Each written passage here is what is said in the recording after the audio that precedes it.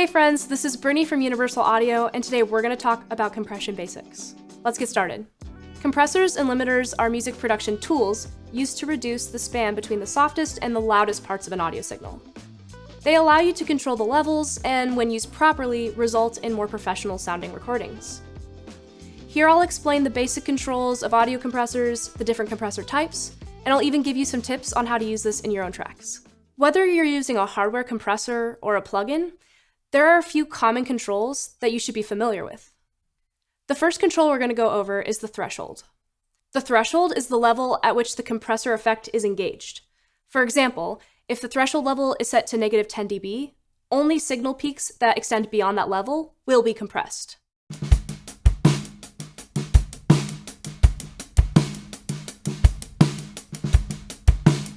That leads us to the knee. The knee refers to how the compressor transitions between that non-compressed state and the compressed state. Most compressors allow you to choose either a soft knee or a hard knee, but some will allow you to choose positions in between to give you more creativity to your flow.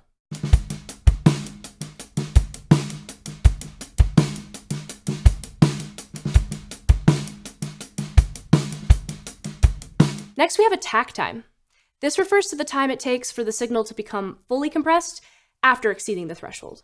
Faster attack times are usually between 20 and 800 microseconds, and slower attack times generally range from about 10 to 100 milliseconds. Some compressors express this as slopes in dB per second rather than time.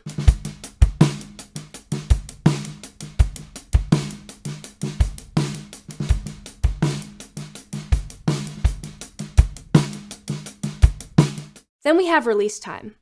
You can think of this as the opposite of attack. It's the time it takes for the signal to go from the compressed state back to its original non-compressed state. Release times will be considerably longer than attack times, generally ranging from 40 to 60 milliseconds to about 2 to 5 seconds. Like attack times, these can also be expressed as slopes in dB per second. Here's a tip. Your release time should be set as short as possible while still avoiding that pumping effect. This is a common mistake when compressing low-frequency material, such as an electric bass and kick drums. If your release time is set too short, you'll hear the compressor cycling between active and inactive states, resulting in a breathing effect.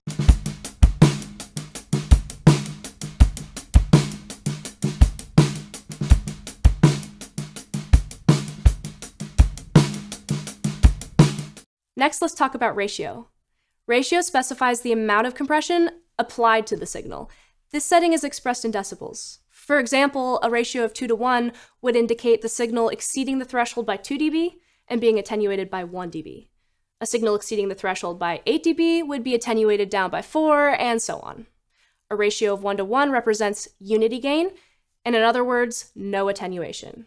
A ratio of about 3 to 1 is considered moderate compression, while 5 to 1 would be considered medium. 8 to 1 starts to get into strong compression, and 20 to 1 is what we consider limiting, an effect that can be used to ensure the signal essentially never exceeds the threshold.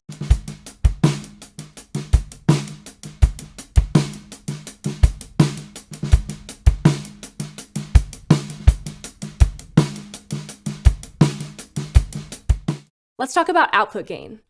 Although we perceive compressed signals of being louder, compression actually results in the overall lower output. This is where output gain or makeup gain comes into play. Output gain is used to make up for the attenuation achieved by the compressor. Some compressors provide meters to visually indicate the total attenuation in dB, allowing you to accurately apply the correct amount of makeup gain. Hardware compressors use either tube or solid-state components for their output gain stage, which really influences the amount of color and character applied to your track.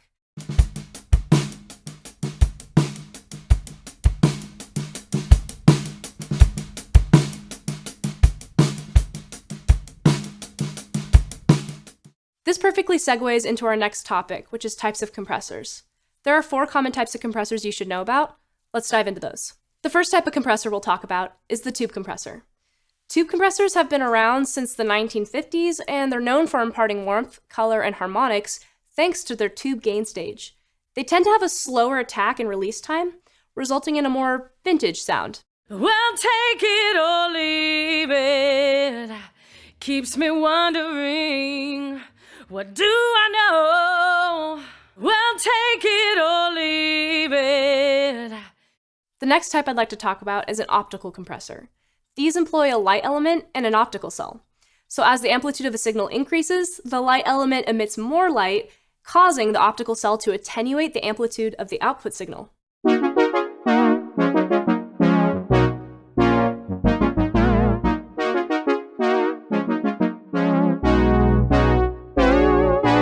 Next, let's talk about FET compressors.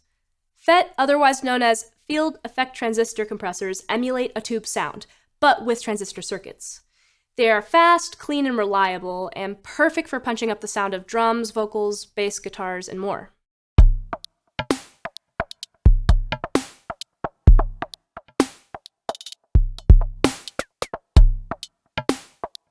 Next, let's talk about VCA compressors.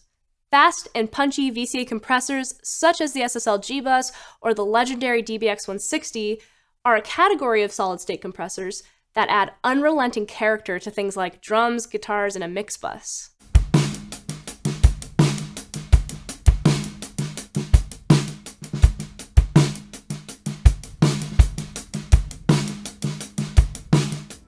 All in all, compression is often used to limit the dynamic range of any given sound source, but they can also be used as a creative tool for tone, color, and texture.